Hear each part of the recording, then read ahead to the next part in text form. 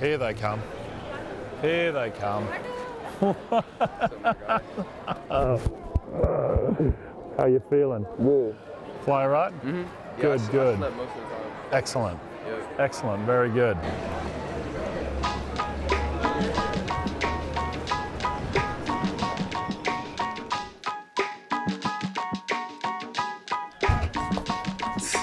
You excited?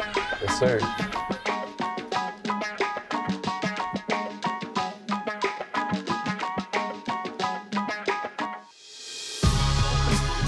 You don't really get to say that about a lot of people where I'm from, so you never really get to that point. So I use it as motivation. I don't really see it as pressure. It's basketball at the end of the day. It's what I love to do. So yeah, this sport means everything to me. Hey Joe, we'll throw you in the front, bro. Oh, the front? We'll throw you. No, the other side. Oh, heck no, heck no, heck no. Definitely not that.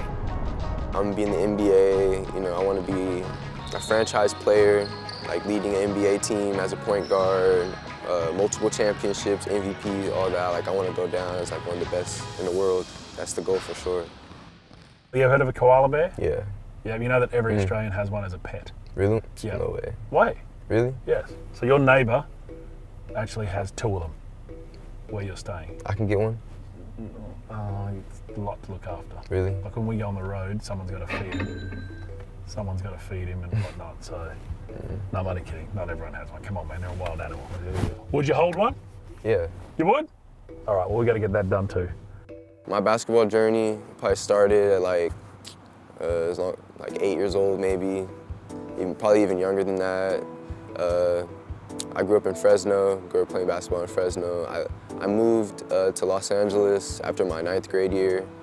And yeah, I went to Taft High School my sophomore and junior year, and then I went to prep schools my senior year.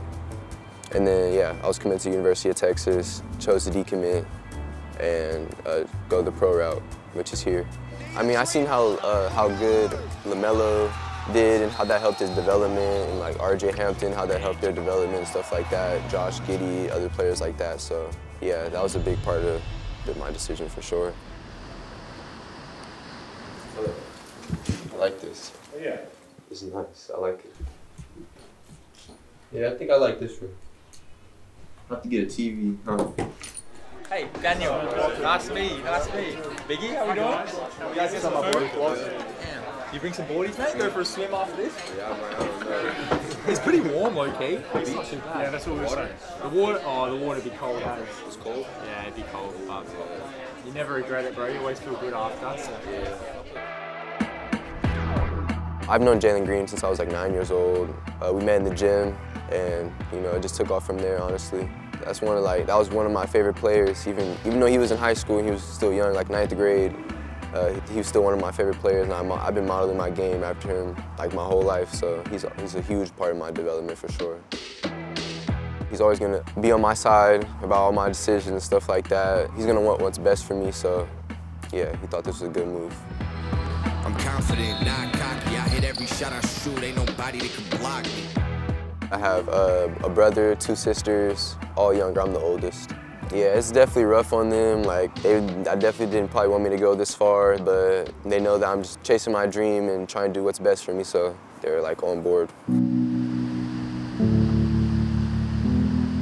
I've been gone since I was younger, so it's not that much of a big difference, but this is really, really far, not just 3 hours away. But it's just all for a sacrifice, and I just know that's all just gonna pay off at the end. There's been a lot of things that's been tough in my life. Just growing up younger, just family stuff. The odds have always been against me. I was just a kid from Fresno, moving to LA and stuff like that. I've just always I feel like I could just do anything, any type of environment. I feel like I can adapt too quick.